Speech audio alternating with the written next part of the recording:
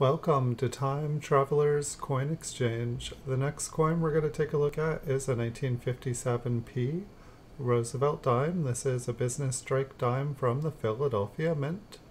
It has been graded by PCGS and they graded it mint state 66.